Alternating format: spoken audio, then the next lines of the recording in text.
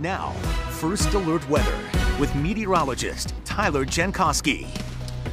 Well, another beautiful day in the books, and we have more to go, so lots of good news in the forecast. Wanted to briefly look at Killington. Still a ton of snow on the Superstar Trail. Obviously, the season ended early, but if we were still skiing, probably we would be into June, at least there, 77. And look at this. In the last couple of days, the grass in the camera view at Jay Peak has turned green, and most of the snow melting or gone on the mountain, 75 there. But in the lower elevations like Burlington, we hit 87 today.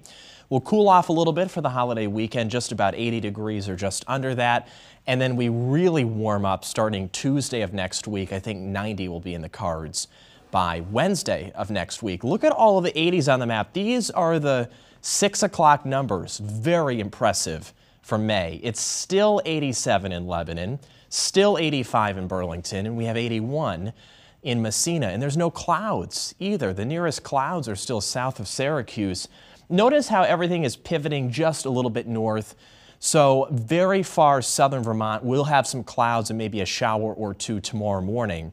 But other than that, we're looking at a dry weekend. But that's why we've added the word mostly in there, mostly dry this weekend. There will be more clouds on Memorial Day, but I think it's dry as we go forward. Still about 80 degrees then. There's that shower potential south of Rutland tomorrow morning. The clouds will go away though by the afternoon.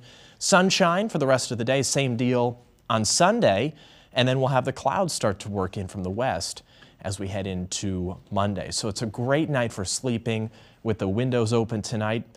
Mid or upper 50s the farther south you go. And then tomorrow, a cooler day, 79 in Burlington, 76 in Johnson, and across northern New York, mid 70s for the most part. Actually looks a little cooler as we head down into southern Vermont, and that's because of the cloud potential and the potential for a shower or two, as we mentioned, for tomorrow morning. So here's the 5-day forecast. Dry overall through Wednesday, 85 the high on Tuesday, 90, the best chance for 90 is Wednesday of next week, and then some thunderstorms probably break the heat on Thursday of next week, but we're still well into the 80s and probably manage 80 on Friday of next week, a week from now. So a lot of warm weather in the forecast, certainly going to warm the water temperatures up quite a bit over the next week. Steph?